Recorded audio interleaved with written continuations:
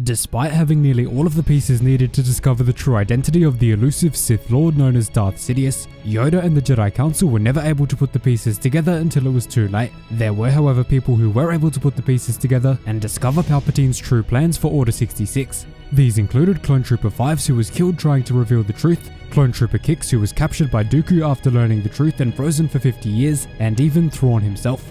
So let's break down how Thrawn tried to warn Anakin about Order 66 and the impending doom of the Republic. Before we dive in, make sure you're subscribed for more awesome Star Wars lore content just like this. Very late in the Clone Wars, one of Padme's good friends and handmaidens named Duja came across a nefarious separatist operation on the outer rim world of Batuu, where the current Duke of Serennian, known as Solha, was using a local cantina there as a transport point for equipment and materials. And Batuu is also the location of Galaxy's Edge for those of you who have been there. What Duja discovered was that the separatists, including Count Dooku, along with his fellow Serennian Solha, were using the cantina on Batuu to transport those materials to the planet Mokivj, where a brand new and devastating battle droid design was being tested. This battle droid model would easily sway the tide of the war to the separatists if it were to be mass produced. When attempting to report this information back to Padme so that it could be relayed to the Republic, Duja was tragically killed by the separatists after they discovered her presence. Luckily, a small message was able to reach Padme informing her of the operation. After hearing of the separatist dealings on the planet, Padme decided that she needed to visit herself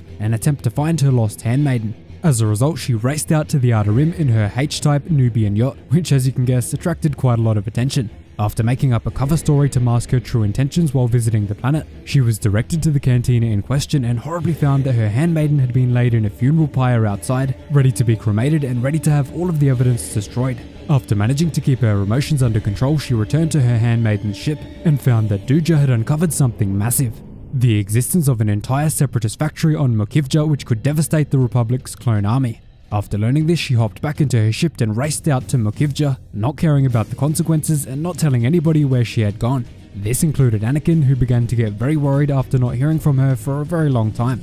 As a result, with Padme seemingly having disappeared, Anakin rushed over to Batuu to investigate. Anakin was panicked and worried about his missing wife, but he would do anything he could to locate her and punish those responsible for taking her. After arriving into the orbit of Batuu to begin the search, Anakin came across another starship piloted by a strange but imposing blue man from the Chiss Ascendancy. His name was Thrawn. After talking about the situation for a small amount of time, Thrawn decided that he would join Anakin's noble mission to find Padme. Soon after, they travelled down onto the surface of the planet and came across Padme's starship. After a quick search of the vessel, the pair were directed to the Black Spire outpost, which again you would be familiar with if you've been to Galaxy's Edge, and immediately found the separatist-connected Cantina. The Chiss and the Jedi then walked into the bar and questioned the owner about Padme and Duja's disappearance, but the owner claimed he knew nothing about it, denying having ever seen them. Moments later, however, the mugs placed on the bar exploded and toxic gas immediately released into the cantina, causing Anakin and Thrawn to gasp out for air. Only seconds after this, 4 armed separatists who had just followed the two into the cantina popped out and attacked them, but Anakin and Thrawn were quickly able to get their bearings and obliterate the pathetic separatists. After doing this, Anakin put the uniform of Thrawn on the dead body of one of the separatists to use as a decoy as they escaped. Definitely a possible war crime, but we won't mention it. Soon after, they found out about the separatist factory on Mokivj and immediately set off to rescue Padme. Once the pair touched down at the factories of Mokivj and entered the main battle droid production area, they were confronted by a group of B2 super battle droids. Although there was something off about these units. As Anakin attempted to slice the droids in half just like he had done many times in the past, his lightsaber completely failed on him, refusing to cut through and even shorted out. Anakin was stunned by this but waited until his blade could turn back on, this time trying a new strategy. He started deflecting blaster bolts back onto the droids, but shockingly found that when the bolts hit the mysterious battle droids, they didn't do any damage. They instead shimmered and dissolved into their plating. At this point, Anakin and Thrawn were completely floored as they had never seen anything like this from a separatist droid, but continued on anyway, taking cover and trying to figure out how to take them down. Being his usual self, Anakin decided that the best approach to take down these droids was the most aggressive one. He wanted to focus on the photoreceptors or eyes of the droid and poke them out with his lightsaber, believing that these spots wouldn't be covered in whatever substance is protecting these units. Anakin then swiftly took down the droids by lunging his lightsaber straight through their eyes, but they couldn't just let such a unique and mysterious droid go unexplained. Thrawn then led the search for more information before coming across a bin of fibrous metallic material in the assembly wing of the factory. Anakin, yet again being himself, placed his lightsaber straight into the bin of fibers to see what would happen, and instantly his lightsaber shorted out, just like it had against the battle droids not long ago. Having seen this, Thrawn knew exactly what the material was. The material was made out of the famed cortosis, which terrified the Jedi Order for many years.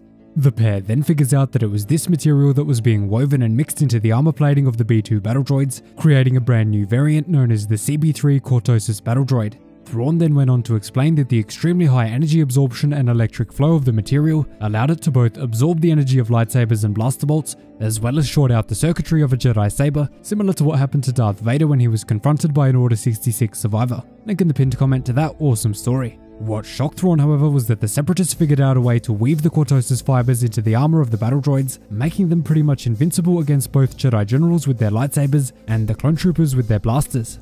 The rich cortosis deposits on Mokivj made for the perfect location to set up this secret factory, ready to spring on the Republic and turn the tide of the war. Now after this, instead of doing what most Jedi would do, which is destroy the factory and prevent the mining of cortosis, Anakin and Thrawn thought a little bit more long term. They instead wanted to sabotage the cortosis threads on the production line before they were woven into the battle droids' plating, making them ineffective on the battlefield.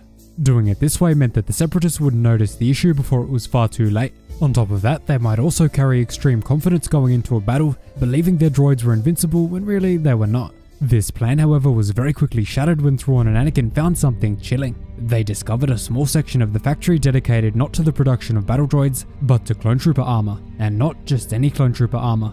Cortosis infused Phase 2 armor. Upon seeing this, the two were shocked and bewildered, wondering what on Kamino would the separatists need with clone trooper armor that was resistant to lightsabers. Anakin then floated the idea that maybe Dooku and the separatists were planning a massive infiltration of the clone army, where they would sneak past defenses by pretending to be clone troopers. And as for the cortosis infused part, Anakin suggested that they might be trying to infiltrate the Jedi Temple, where of course they would face huge amounts of lightsabers. Moments later, Anakin sensed the lost Padme and finally knew that they were in the right place. He jetted off to rescue her, but Thrawn couldn't shake that eerie feeling that something wasn't right.